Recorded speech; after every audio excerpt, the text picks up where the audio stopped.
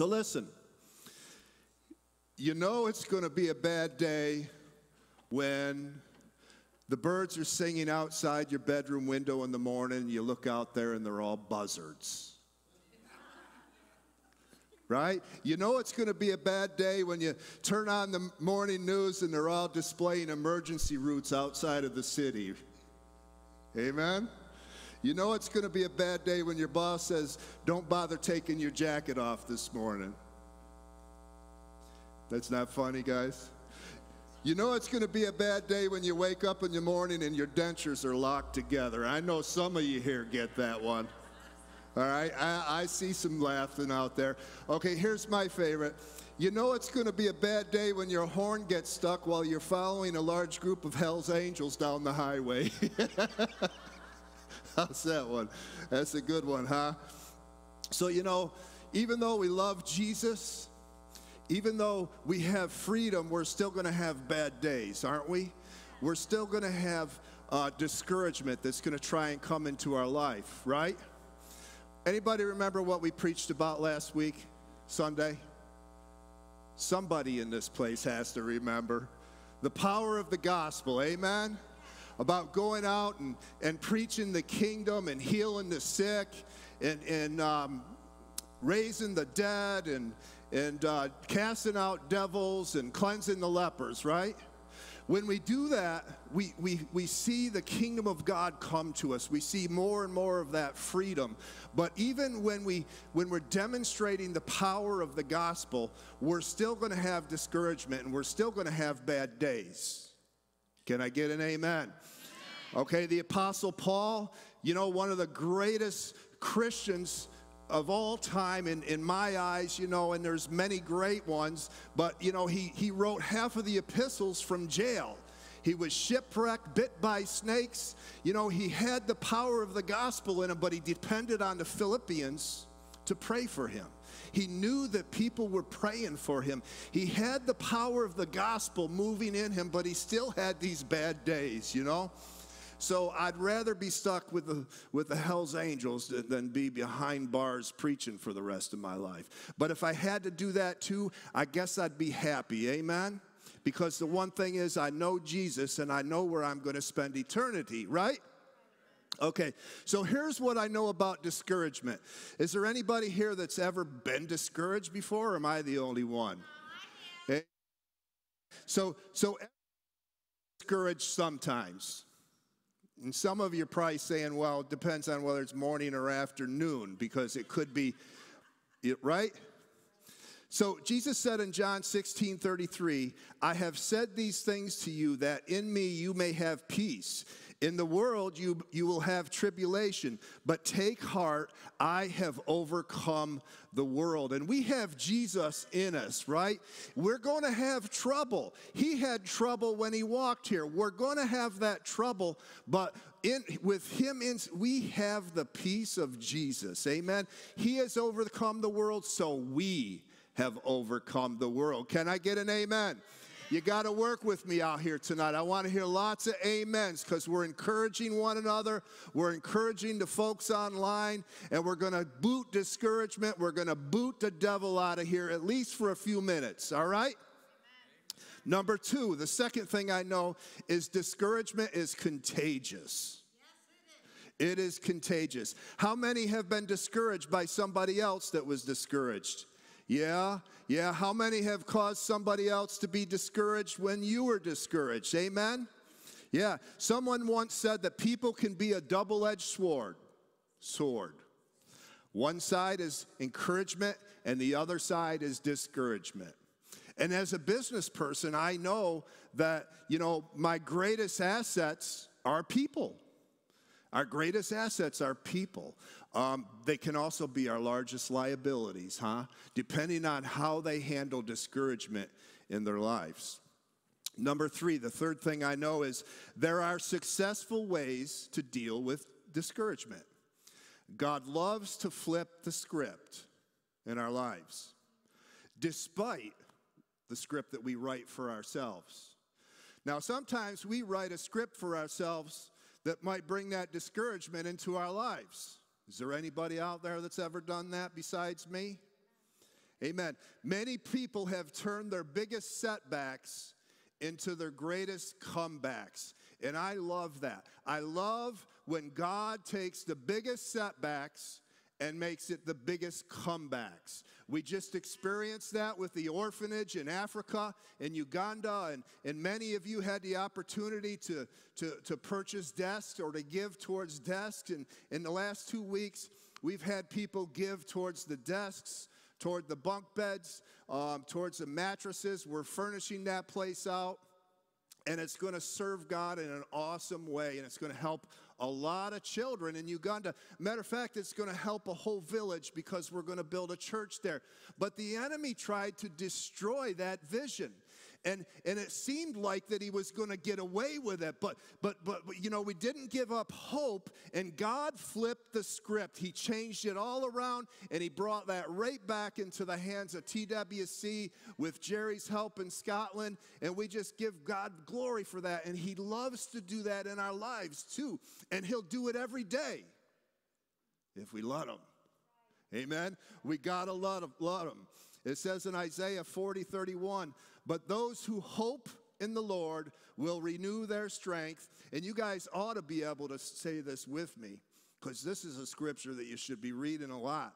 But those who hope in the Lord will renew their strength. They will soar on wings like eagles. They will run and not what? Grow weary. They will walk and what? Not faint. Amen. Amen. So let's take a look at Elijah, the prophet of Israel. Who knows about Elijah? Anybody in this room? Some of you might not have heard of Elijah before. I didn't see a whole lot of hands. Who knows about Elijah in here? All right, so Elijah was one of the greatest prophets of Israel of old. He was actually one of my favorites, and he actually took the prophet Elisha under his mantle. And Elisha performed all kinds of miracles, and so did Elijah. You know, Elijah did great things. And who's heard of Ahab and Jezebel? Anybody? Okay, yeah, Jezebel's a kind of a common name, because my grandmother, you know, even though she didn't know what Jezebel was in the Bible, she used to call, you know, some people of Jezebels, right? But Ahab and Jezebel were like the two worst kings in Israel about the time of Elijah's reign as a prophet. I shouldn't call it reign, but his time as a prophet. Okay, and he was the voice piece for God during that time. But Ahab and Jezebel were the kings over Israel at that time, and they were really bad kings. You see, Israel went from good kings where they were serving the Lord to bad kings when they stopped serving the Lord and they started to serve idols and things like that. So they had other prophets like Baal, okay, Asherah. Those are two gods that they would serve, okay? They'd stop serving Jehovah and start to serve those guys, right?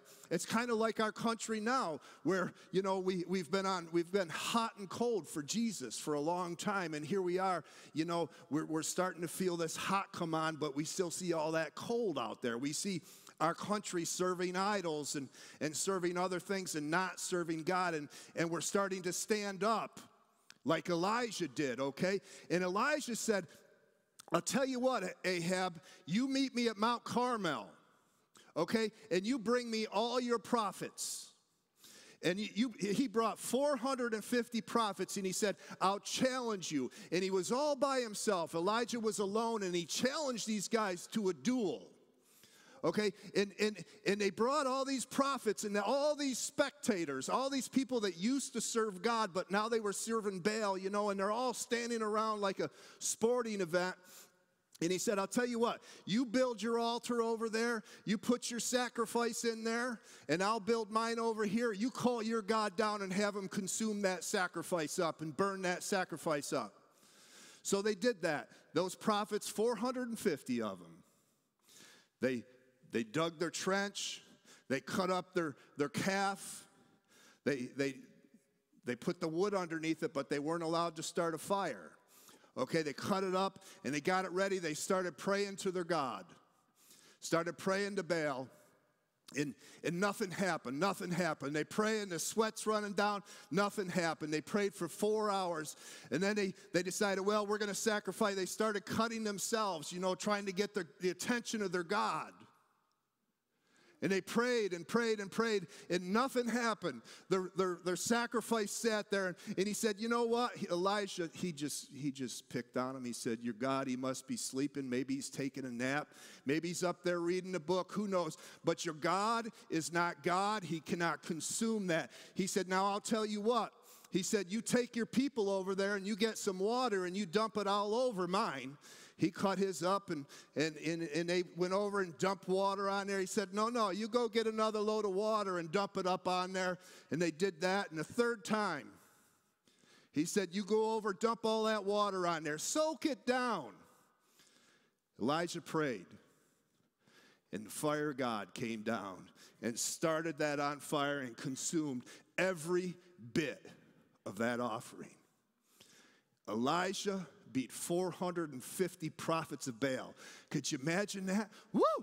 Imagine that, how excited he must have been. He had the faith to step out and do that.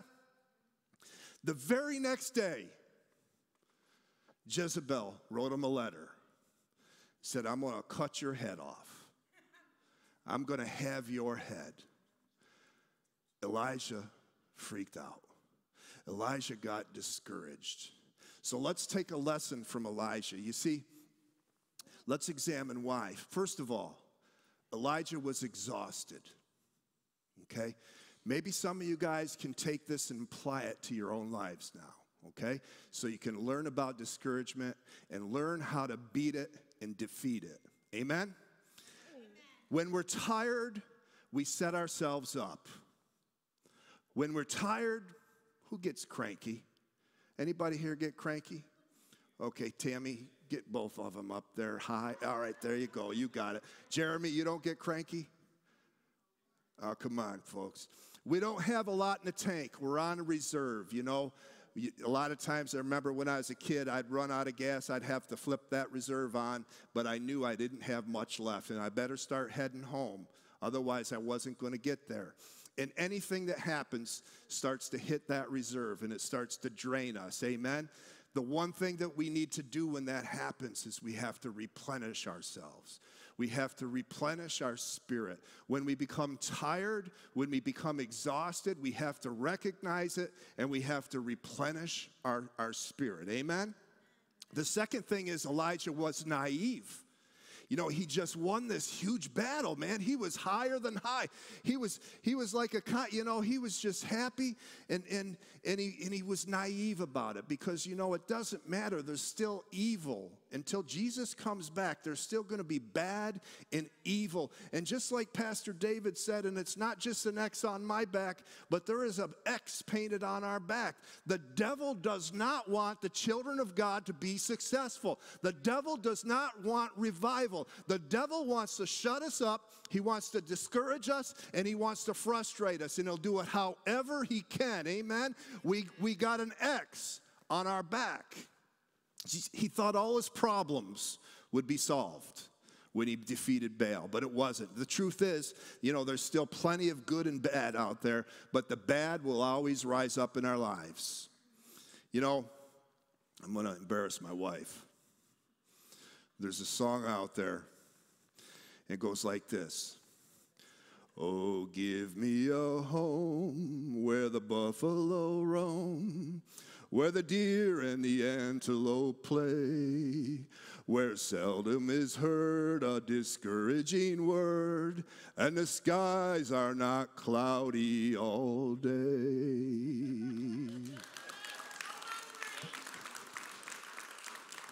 It ain't like that, folks. It ain't like that, man. You never know what you're going to wake up to when you get up, go down and get your coffee. You just don't know what's going to happen. And we need to be prepared. Are you shushing me? Oh. It isn't like that. So we cannot be naive. Okay, we have to have those spiritual antennas. Forgive me for that, saying it like that. We have to have our spirit in tune with God's. We have to have our spirit in tune with what's happening around us in our surroundings. And when we start to recognize things, when we start to feel things, we need to recognize where it's coming from and what it is so that we can defeat it. The third thing is he was avoiding responsibility. Jezebel wanted his head, and he ran. He just knocked out 450 prophets. And this one lady scared him. He was frustrated, and he avoided the responsibility. He wasn't made to run. God didn't make him to run. God made him a stand. God made him to stand and be a mouthpiece of God, but he ran, okay? Have you ever avoided God in his will in your life? Have you ever done that? It doesn't usually work out really good, does it? The next thing he did is he withdrew and pulled away. He went a day's journey into, the Bible calls it the wilderness, and that's exactly where he was. He was in the wilderness. He pulled back from everybody. He was paranoid. He was disappointed. Can anybody in the room feel him? Yeah. At least a couple of you can be honest. It happens, man. You start to get paranoid, you distressed, depressed, and discouraged. You know, you think the world's out to get you. They are. They're out to get me, man. The state's out to get me. That's all there is to it. It's just me. It's just me. I got that. No, I'm just. See, the next thing he did is he began to have faulty thinking. Faulty thinking. Okay, step by step. Can you see the process? Step by step by step. We may look at other people who aren't discouraged. I'm sorry, I'm getting ahead of myself. He requested to God that he might die. The dude just won a battle the day before. He defeated a whole army all by himself and God. And now he's asking God to just take him and kill him. Don't be weary in your well-doing. Don't quit. Don't get tired of it. Don't let negativity corrupt your thinking. Negativity will do exactly that. It will corrupt your thinking, and that's what happened to Elijah. He sat down and he started to blow this whole thing out of context. You know, and so this thinking come on, and then he had faulty comparison. You know, he was looking at the other people, you know, Jezebel, okay, you know, he beat Baal, but Jezebel's still there. She's still queen, and now all the people are after me. You know, so all of a sudden his self-image is getting lower. Or we see other people that might not be discouraged. We don't see that discouragement. We're going through a little ourselves, and we see people that are on top of their game. So we start to compare ourselves to them, and we start to, you know, almost belittle ourselves. Our self-esteem starts to go down. That's not what God has planned for you. Amen?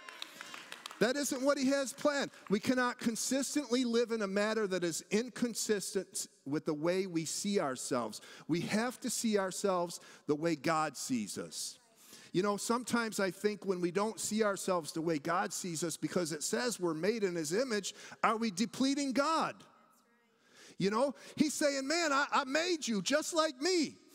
You got me in you. But here you are. You think you're about this tall. Stand tall. This is how tall you are. Okay, this is where I made you. This is what you're supposed to be. You're not supposed to be running to the wilderness. You're not supposed to be down there. I made you to be great. Don't compare yourselves to others. Amen. The next thing we do, and you know, Pastor Christina prayed this today, is he lost his creativity. Our creative spirit goes first when we become discouraged. Elijah didn't know what to do, so he ran to a cave. He went to a cave because he didn't have any creative thoughts about what to do next. Amen? And God said, what are you doing here, Elijah? I didn't make you to live in a cave. You're my prophet. You're my prophet to this land. I want you to go speak the word to these people. I just gave you a victory, and here you are in a cave. He put himself there. Can you see the steps? Okay, remember the steps. And remember when you start to see these things in your own life, grab them Grab hold of them and say, no, not today, Satan. Okay, we're going to talk about what to do when you see, but we're just talking about Elijah now. The next thing he did is he exaggerated the negative. God, I'm the only one. I'm the only one left, God. It's just me. It's just me. You left me here all by myself, God. How can I overcome when this whole nation is coming after me? How can I overcome this Jezebel? He thought it was worse than it was. He exaggerated to himself. Then he went into self-pity. The end result of discouragement is usually self-pity. Pity is one of the noblest emotions available to human beings. Self-pity is possibly the lowest of all, okay? Now, there's a difference between pity and self-pity. Pity is the capacity to enter into the pain of another in order to do something about it. Self-pity is a crippling emotional disease that severely distorts our perception of reality.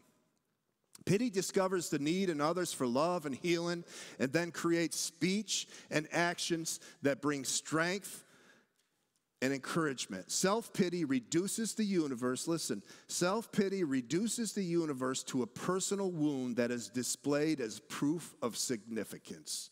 A lot of people wear badges of self-pity on their chests, okay? That's their badge of honor. That's how bad self-pity can grip a person. Pity is adrenaline. Hey, listen to this one. Pity is adrenaline for acts of mercy. Self-pity is a narcotic that leaves its addicts wasted and derelict. Self-pity will destroy you. Okay, and if you let discouragement go too far, you'll start to wander into that area of self-pity, and it'll only get worse and worse and worse, and pretty soon you're on a slippery slope. And God didn't create you for self-pity. He didn't. God encouraged Elijah. He said, get up. Refresh yourself and get up. He said, look up. Look to the vision that I gave you. I've been giving you vision your whole life. You've walked it out in all of your ministry. And now get up, look up, and then link up. You know, he said, go get around some people that are going to encourage you. He said, go to this person and go to this person. And then he went to Elisha. And that's right where he went was Elisha. And he created this relationship with Elisha that changed the nation. It changed things for a big time, you know, big time. Yeah, it changed a big time. But that's what it did when he finally got up. So how do we effectively deal with discouragement? It says in Psalms 31:24, be strong and take heart, all you who hope in the Lord. Now, I can tell you what, all you that are dealing with discouragement, and a lot of people might have tuned in to try and get something about, okay, how am I going to deal with this discouragement and depression and whatever?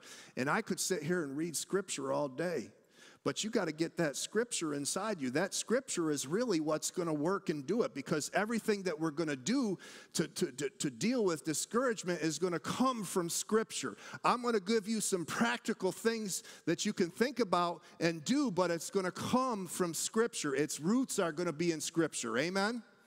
It says in Psalms 55:22, cast your burden on the Lord and he will sustain you. He will never permit the righteous to be moved. Are you righteous? Are you righteous out there tonight? Come on. Amen. All right. We give you praise, God. So what do? First thing is we have to get the right perspective. It's almost always a perspective issue, okay? You have to see the whole picture. If you start to get discouraged, step back. Step back and see the whole picture. Look at the whole picture. Discouraged people only see the negative parts. If you're only going to look for the negative, then you're going to remain in that spirit of discouragement. It'll always frustrate you. It'll always come after you. When we learn how to boot that spirit out, when we learn how to deal with that spirit, then it isn't going to come back. Amen? That spirit will get tired, depressed, and discouraged and go somewhere else. Amen? So what I need is a blessing that is not in disguise. That's what a lot of people say. I need a blessing that isn't in disguise, because I can't see the blessings when they come. You know, you have to look for the blessings. You know, there's a story about this kid that, you know, he's in his first baseball game ever. He's out in left field. He wasn't a very good player. He was probably the worst player on the team. And they were out on the defense in the field. And the batters were up on the other team, and they came up and they scored 17 runs in the first inning. I mean, they were belting the ball out of the park, just running the bases. And the other team, the kids are throwing their gloves down. They're all upset. And these are all good players. And the little kid out in right field, he says, "What are you all upset about? We haven't even batted yet." You know, and that's the way it is in the world. We see all this things going on around us, but we haven't even taken our place at the plate yet. We haven't even been up to bat yet. We could go up there and start hitting home runs just like they did. Amen? Take a short look at the problem. Take an inward look at yourself and say, is this what I want? Because many a times when all we see is the problem and all we see is the negative, then we just start to continue to live there. Okay? Like I said earlier, it becomes our badge of honor. It's where we're at. Sometimes we take pride in our discouragement. No, it's not like that. That's not what you want. See Jesus as Jesus sees you. Amen? Sportscaster Harry Callis once introduced Philadelphia Phillies outfielder Gary Maddox. Anybody remember Gary Maddox? I do. Yeah. With the following words. Gary's coming to the plate. Gary's turned his life around. He used to be depressed and miserable. Now he's miserable and depressed. Your future is bright, people. Okay? When I say turn your life around, when God says turn your life around, he doesn't mean like that for Gary Maddox. He means your future is bright. I made you to be great. I know every hair on your head. Okay? I can count every hair on your head. If I can count every hair on your head, do you think I want you living in discouragement? Do you think that's where you were created to be? No, you were created to be something great. I gave you that greatness. It might not be what this greatness over here, that greatness is, but you were created to be great. Amen. It's never too late for something great. Right, Donnie? It's never too late for something great. I don't care how old you are in this place or how young you are. It's never too late for something great. Colonel Sanders made a list of all that he could do. You know why? Because he was 65 years old and sitting on his porch waiting for a Social Security check. Colonel Sanders. Yeah. He was retired, living paycheck to paycheck, and they made a list. Do I want to sit here like? No, he made a list, and he said, what am I good at? Well, my mom was good at chicken, and she left me a recipe. And look what it did. He decided to change his situation, and he decided to go after what God had ultimately called him to do. Colonel Sanders, everybody loves Kentucky Fried Chicken, right? He knew chicken. So take a look at men of God who have lasted. Persistent effort is always one of the most important ingredients with those men. A lot of those men were chased around on the battlefield. A lot of those men were chased by the enemy, by the devil. A lot of those men were chased by bad people, okay? But they were persistent. They were persistent in pursuing God. They were persistent in overcoming their failures. But they were persistent in helping others too. Success is won by people who overcome incredible obstacles and great discouragement. If you don't have obstacles and discouragement, then it's not going to push you to greatness. I'm telling you, I'm here to tell you right now, I've witnessed it. Some are born with that spoon in their mouth, that silver spoon, okay? But they still walk through some of the same frustrations and discouragements. If you're going to be successful, you're going to have those. They have to be your vaulting board. They keep on keeping on. It says in Mark 10:27, Jesus looked at them and said, with man it is impossible, but not with God. For all things are possible with God. Amen? Everybody experiences discouragement, but never, never, never, never, never, never give up. Embrace perseverance. Okay, make that your word. If you have to describe yourself in a month from now, make that your word. Perseverance. Amen? Perseverance. That's what we have to have as the church these days. That's what we have to have as a people, as a parent, as a teacher, as a worker. We have to have perseverance. The devil wants us to give up on perseverance. The devil wants us to give up on our country. The devil wants us to give up on our rights as Christians. The devil wants us to give up on everything. If we don't have perseverance, folks, we'll give up. Okay? And it doesn't just happen here at the church. You're not going to have perseverance in your spiritual life if you're not going to have it in your natural life. You better have it everywhere you go. You better walk with perseverance. So if I could describe you a month ago, I hope that would be a word that I can use to describe you. Amen? Okay, so here's a light thing. Two frogs, I'm going to see if I can say this without blowing the words, okay? If I get through this without messing up once, I deserve a huge applaud, okay? Because you all know me, all right? I goof up a lot. Two frogs fell into a can of cream, or so I've heard it told. The sides of the can were shiny and steep. The cream was deep and cold. Oh, what's the use, said number one. 'Tis fate, no help's around. Goodbye, my friend, goodbye, sad world, and weeping still he drowned.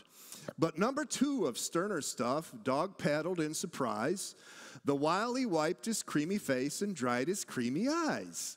I'll swim a while, at least, he said, or so it has been said. It really wouldn't help the world if one more frog was dead. An hour or two he kicked and swam, not once he stopped to mutter, but kicked and swam and kicked, then hopped out via butter.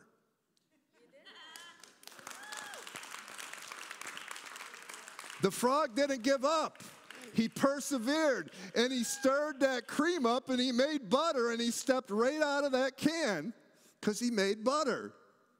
That other frog gave up. Man, here we are preaching about frogs, and we're not even talking about Moses. Romans 15:4 says, for whatever was written in earlier times was written for our instruction. I'm trying to say it like a poem now. So that through perseverance and the encouragement of the scripture, we might have hope. Amen? So take a big look at the possibilities. Get the best from the worst. Make your setbacks your comebacks. Declare them to be your comebacks. Okay? You know, I heard a story about this guy back in the day. You know, he sold life insurance, and he came up on this guy and this businessman, and he was selling this $1 million life insurance policy, and that was huge, man. That was huge back in the day. And he got the guy to sign, and he pulled out his pen. The guy had the paper, he pulled out it, he handed him his pen, and the pen went dry. And the guy said, you know what? I need to think about this. I don't want to sign right now. He had his pen on the paper. Okay, that salesman walked away discouraged, but you know what he did? He went and created the fountain pen. That's the guy that created the fountain pen, okay? That pen went dry, so he said, I'm going to make a pen that'll never go dry. Amen? 52% of CEOs of Fortune 500 companies are from the lower middle class or poor families. Did you hear that? Over 50% of CEOs in the Fortune 500 came from lower class families. They persevered. Okay? They looked at possibilities. They didn't see the bad. They didn't accept the bad. They didn't accept the walls. They said, I'm going to go through the walls. Okay? I'm going to make every setback. I'm going to learn from it. I'm going to make it a comeback. Amen? Here you go. When you're discouraged, see the right people. Don't see the wrong people. Okay? Don't go on Facebook and tell your story. You're putting an X on your back. Okay? Every naysayer, every negative person is going to come after you. They're going to come after you, and all you're going to see is negativity. And you're going to go down, down, down, and it isn't going to be at the altar. Okay? Don't do that. The first thing I did yesterday is I went to 3 praying ladies and said, hey, pray for me today, will you? Okay, that's the first thing I did. Today, you heard Pastor David talking about it today. You know, I was blessed. I got ministry from people that spoke good things into me. I didn't go to the negative. I was there because of the negative. I was in my discouraged moment yesterday because of the negativity that was around me. All right? So what did I do? I went and found me some positive. Amen? A word of encouragement during a failure is more than an hour of praise after a success. Did you get that? Okay? A word of encouragement during a failure is worth more than an hour of praise after success. Mark Twain said that he could live for 2 months on one good compliment. Right? Amen. John Maxwell said this, I want not only to see the right person when I'm discouraged, but I want to be the right person when someone else is discouraged. Amen. Remember, everyone that we come in contact with is fighting some battle in their lives, especially these days. You know, this isn't Little House on the Prairie. It's not the deer and the antelope aren't running around here. We got a bunch of little devils running around here, right? Bunch of little politicians running around here, right? Let's face it. You know, let's compliment people. Let's encourage people. Even when we're discouraged, we encourage people. That's how we encourage ourselves. Remember the power of words. Does anybody know who John Wooden is? John Wooden. He coached the UCLA. Who said that? UCLA Bruins. They won like 36 championships in a row or something like that. He was one of the greatest, he was the greatest college basketball coach of all time. All right? And here's what he taught his players. You know how players, this is how he got them to play as a team and how they got them strong. He said, and you'll see this today in the NBA, but you'll see it in different ways because these guys today, they're a bunch of show-offs. Okay, it's all about them anyways. But John Wooden taught all of his players, man, when somebody makes a good play, if you're coming down to court and I give you a good pass and you go up and slam dunk that ball, remember, it isn't all about that slam dunk. Somebody gave you a good pass. So when you start running back on that court, you give that guy a high five, you know, in the air like that, or you point at that fella. And they said to John Wooden, well, what if the guy ain't looking? And John Wooden said, don't you worry, he'll be looking. Are you shushing me? No,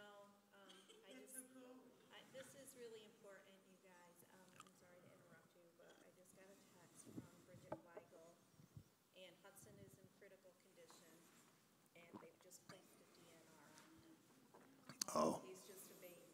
Right. And they're asking for prayer. All right, Father, we place Hudson in your hands, God. Lord, you've been with him since the beginning, God. You've been with him since he was born, before he was born, God, and he's been a testimony to your love for people, God. And we just place Hudson in your hands right now. Lord, we pray right now that you'll touch his body. Lord, you'll move through his body. You'll stir his parts, God. And Lord, you'll heal him in Jesus' name. You'll be with that family in Jesus' name. Lord, bring them peace and comfort right now. In Jesus' name we pray. Amen. Amen. Okay. Say the right word. Death and life are in the power of the tongue, and they that love it shall eat the fruit thereof. That's Proverbs 18:21. Whatever things are true, whatever things are noble, whatever things are just, whatever things are pure, whatever things are lovely, whatever things are good report, if there is any virtue, and if there is anything praiseworthy, meditate on these things, okay? When we feel discouragement, go to the Word. Check the Word out and see what the Word says. Amen? Amen. Step back. Be conscious of what's happening. This is a battle, okay? Let your spirit rise up in you and be conscious of what is happening and take these steps one by one so you can battle the spirit of discouragement because it has no place, okay?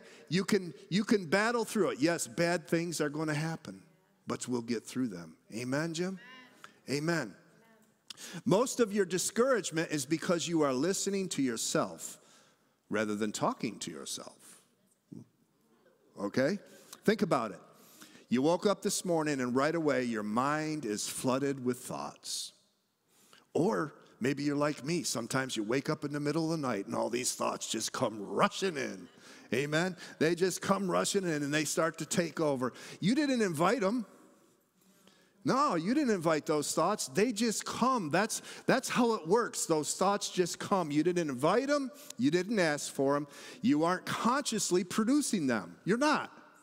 They just come. They just come. They start talking to you. Am I the only one?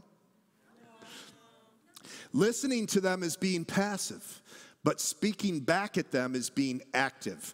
Okay, so get active instead of remaining passive. Okay, speak to the thoughts. This too shall pass. Amen? This too shall pass. Do it anyway. Do it anyway. It's not what happens to me, it's what happens in me. Amen? Is there anything that you guys say to those thoughts when those thoughts come up? If there's not, start to think about what is it that you want me to say to these thoughts, Lord, and write them down and start to use those thoughts. Those words when these thoughts come after you. Amen? Write them down. Be a cheerleader in your own life. All right? Be a cheerleader in your own life. You see, Jesus is cheering you on. The Holy Spirit is cheering you on. If you're not cheering yourself on, then you're leaving yourself exposed to that spirit. Let the Word cheer you on. Let heaven cheer you on. Let me cheer you on. Amen? I'll cheer you on. Words are both better and worse than your thoughts. Okay? They express them and they add to them. They give them power for good or evil. Your words give power to good or evil. To your thoughts, to your thoughts, to your thoughts. They start them on an endless flight for instruction, comfort, and blessing. Or for injury, sorrow, pain, and ruin. Amen? That's what they'll do. Make sure your words are positive. When you have negative thoughts, use positive words. Amen? Did you hear me? When you have negative thoughts, use positive words. You will drive those negative thoughts out. It's the same way with the enemy. When we use God's word with the enemy flees. Next is make the right decision. Are any of you very tired at the end of the day? Okay. Yeah, I know. Yeah, of course. I scared the dickens out of you this night. She screamed loud. She scared me. It was blood curdling. I tried to scare her. She turned around and she...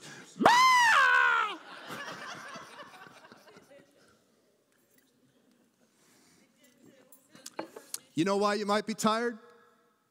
Maybe you're burning more calories than you think. Okay? Mental calories. Mental calories. See, here's a look at how you burn mental calories, okay? Beating yourself up, 250 calories. Okay? When you deplete all your calories, you're going to be tired. Jumping to conclusions, 350 calories. Blaming others, 195 calories. Dwelling on the negative, you're going to burn 200 calories. Okay, procrastinating, you're going to burn 135 calories. Okay, seeking revenge, 295 calories. Okay? She's saying, I'm just going to eat a couple brownies and I can get all the revenge I need. Daydreaming. Here, daydreaming's the biggest. God doesn't like daydreaming. 500 calories, man. Speaking negative, 400 calories you're going to burn. Okay? You know what else God doesn't like? Huh? I know. Wishing. You know, wishing. God doesn't like wishing. God isn't a wishing well. If you wish too much, you burn 350 calories. So you know, who does all that in a day's time? I mean, you really got to eat a lot of food to keep up. Right? It takes too much energy to remain discouraged. I don't have that kind of energy left after doing all the good things that I need to do during a day's time. If I'm going to remain discouraged, I'm going to be too tired to do anything that's right. Amen? It's not easy to apologize. It's not easy to begin over. It's not easy to be unselfish, to take advice. Julia? To admit error, Julia.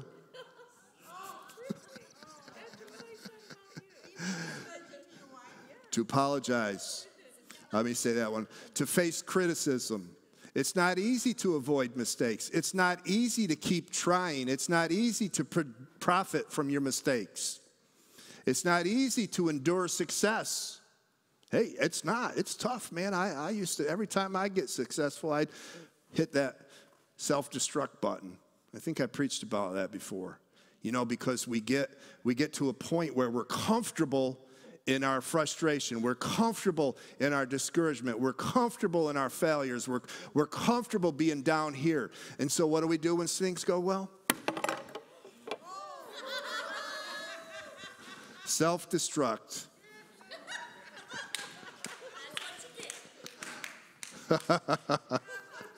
Self-destruct. It's not easy to forgive and forget. Thank you. It's not easy to think. Listen, it's not easy to think and then act. Right? It's not easy to subdue a bad temper. Is there anybody here that has a bad temper? Thanks, Donnie.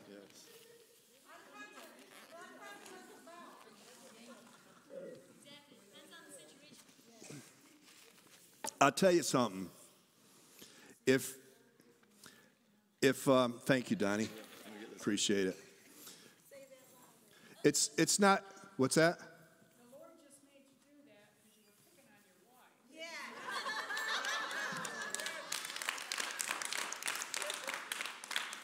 I'm sorry, what'd you say? I didn't hear you. You know, I used to have a bad temper. It's not easy to maintain a high standard. It's not easy to recognize a silver lining. But you know what? It always pays. It always pays, right? Discouraged people are prone to making poor decisions. Can I get an amen on that? Okay. At least she doesn't have fruit. Okay? Discouraged people are prone to making poor decisions. Get this, folks. All right? We should make decisions on the peak and not the valley. Life is like this. Okay? It is. All right? You know, the Holy Spirit tries to level things out and keep us on the peak, on the mountaintop. But let's face it, life has peaks and it has valleys. And sometimes you can go through peaks and valleys 2-3 times in a day's time. Okay? But here's why you don't want to make decisions when you're in the valley. You see more clearly on the peak. You get the whole perspective. Okay? When you're on the mountain, you can see. You're seeing things from the right perspective. When you're in the valley, you don't have that perspective. Don't make decisions when you're in the valley. When you're running to something and not from something. Okay? When you're on the peak, you're running to something and not from something. Sometimes when we're in the valley, we're running from something. Okay? And we're trying to run back up to that peak, but we're running from something because that's why we ended up in the valley. Okay? You leave everyone in a better position with a better opportunity when you make the right decisions, because some of the decisions we're making are going to affect the people around us. Okay? So if we make them at the right time, for the right reasons, with the right perspective, then it's going to go better for everybody, right?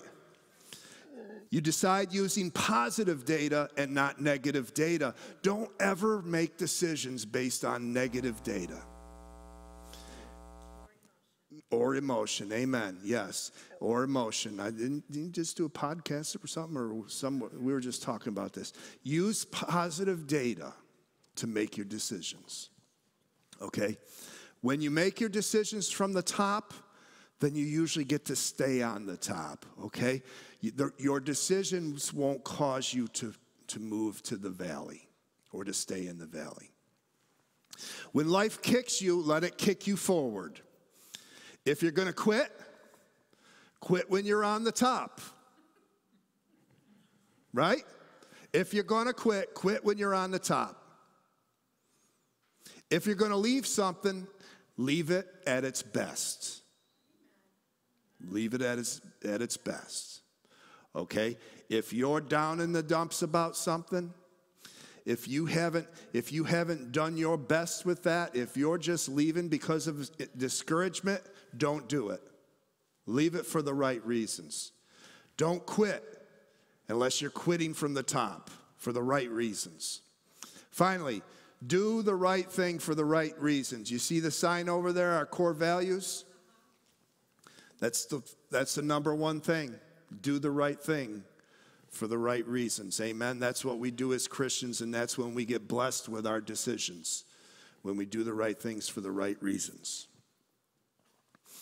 You know, a couple weeks ago, I preached about the runners.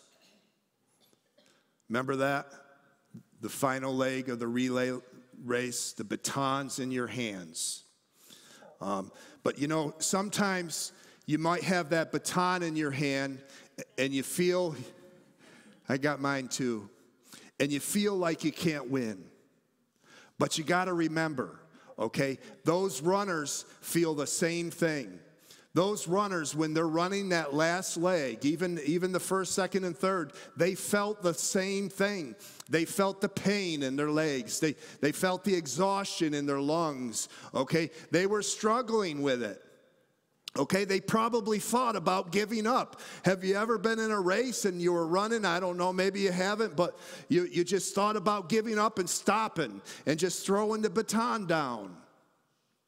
Okay, but most of the professional runners, what they do is they know they're going to get a second wind. They know a second wind's coming, and that's usually what happens when they start to get near the end. They all get a second wind, and you know, it's usually the guy that gets the best second wind and gets it the soonest, and he just starts to sprint for the finish line. But they get their second wind, and that's what you'll get. Okay, when you're discouraged, you'll get the second wind. Look for it. Okay? Do all the things we talked about tonight. You know, if you're discouraged and you struggle with discouragement, you should watch this thing again and get it in your spirit. You know, how God is showing you that you can overcome this discouragement.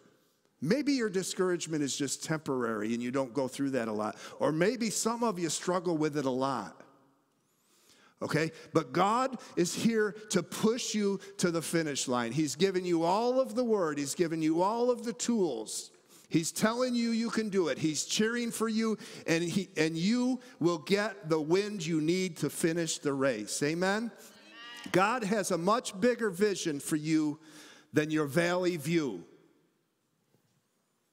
He's saying it's only a bend. He's saying rest in his presence, relax in his presence, go stronger in his presence. It says in Isaiah 55, so shall my word be that goes out from my mouth. It shall not return to me empty, but it shall accomplish that which I purpose, and I shall succeed in the thing for which I sent it. It shall succeed in the thing for which I sent it. He sent his word to give you life. He sent his word to give you victory. He sent his word to bring your family life. He sent his word to make you strong, not to grow weary and faint, but he will give you the wind. He sent his word to encourage you. Amen? Amen. Stand with me, please. Just slip up your hands to Jesus. Pray with me. Father, we thank you for your word. We thank you, God, that you care so dearly for us, Lord.